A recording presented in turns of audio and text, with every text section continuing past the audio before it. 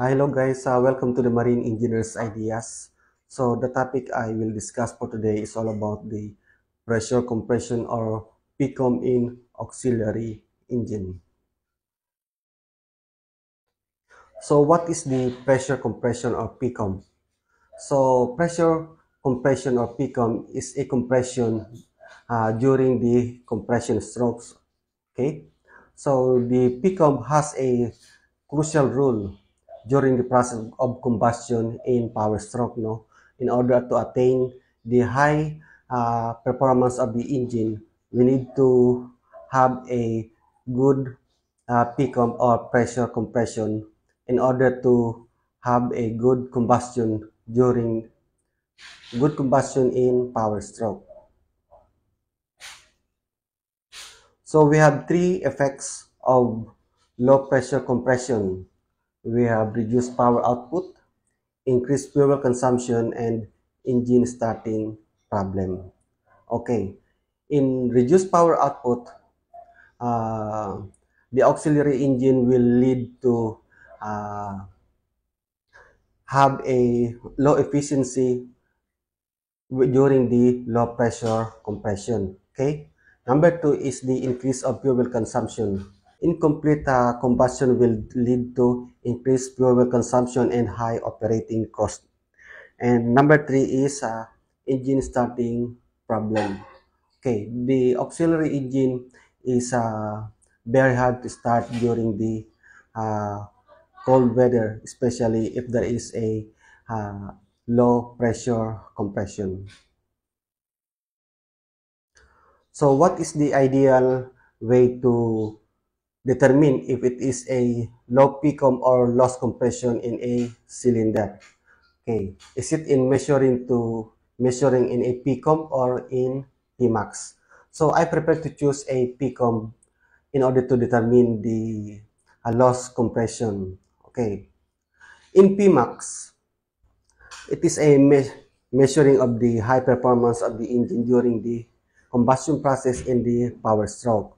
So there are many factors to attain in order to have a high Pmax. The first one is the condition of the fuel injection. The second one is the condition of the injectors. The third one is the condition of the piston rings. And the third one is the condition of the exhaust valve in main engine, or the exhaust valve or intake valve in auxiliary engine. And the fifth one is the valve seat. So that is the factors uh, in order to have a good performance if they are have if they are a if they had a good condition. So it is not necessarily mean that if the result of the PMAX had a low pressure, that we can consider that there is a loss compression, because what if the only problem is the uh, fuel injection? So if the fuel injection had a insufficient amount of fuel that can be supplied to the cylinder, so the tendency is to have a low result of the Pmax. So it is not necessary or that we can determine that uh, we consider that there is a loss compression. So I prefer to choose the Pcom because we have only three factors that we only consider. The first one is the piston ring only, the condition of the piston ring. The second one is the exhaust valve in the main engine, or the exhaust and intake of the auxiliary engine. And the third one is the valve seats. So if there is a problem in the three mentioned, so we can easily find the problem if there is a loss compression. Okay, so procedures in measuring pressure compression in auxiliary engine. There are many person in charge that they don't know on how to get the result or the measures of the Pcom in auxiliary engine. In main engine, it is very easy to find because you can only go to the main operating panel in or in MOP in control room, you can easily find the Pcomp result in main engine. But in an auxiliary engine, it's not the way. So this is the proper way on how to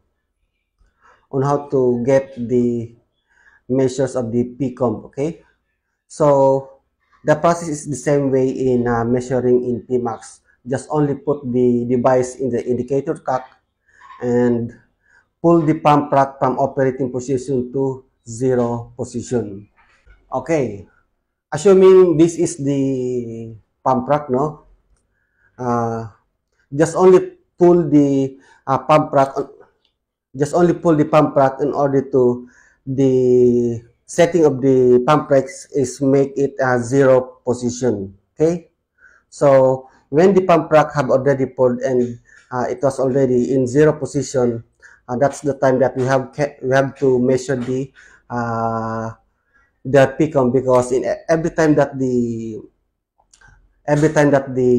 piston goes up and down, there's no combustion process, so we can easily measure the Pcom or the pressure compression.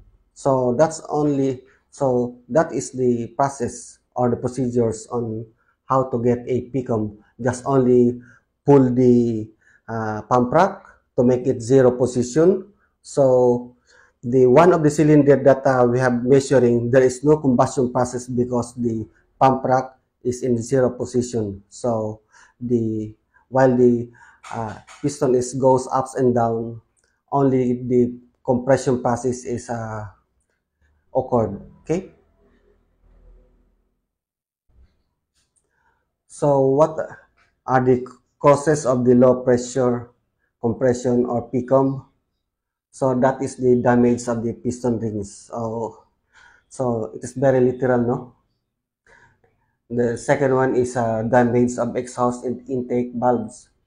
So yun nga, if there is a damage from the exhaust or intake valves, kung may pingas siya, sisingaw siya.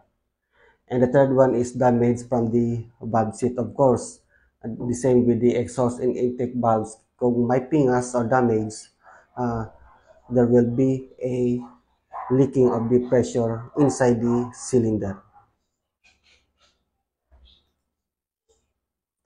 So, what about the cause of high pressure compression in Pcom or Pcom?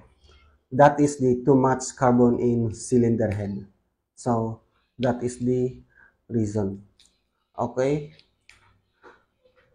that's all for the pressure compression. Don't forget to like and share the marine engineers ideas. Thank you very much.